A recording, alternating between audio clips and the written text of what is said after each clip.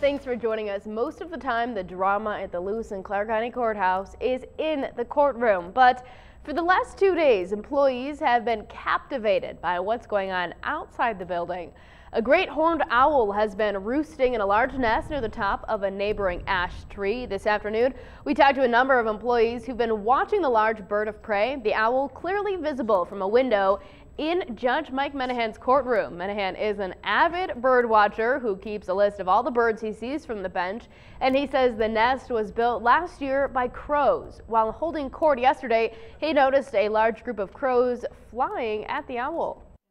Well, crows and songbirds, other birds will mob predatory birds when they're sitting on a perch. And so yesterday we counted as many as 14 crows mobbing the great horned owl. A murder of crows, which is ironic given it was criminal law in motion. Menahan says it's not uncommon to see great horned owls around Helena, but they aren't usually in the center of town.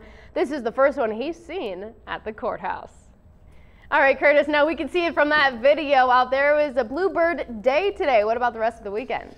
Well, I snapped this picture up a Great Divide today after last winter. You may be saying that's a lot of snow. Well, we're going to add to those snow totals. I'll have more into the forecast that's coming up in just a bit.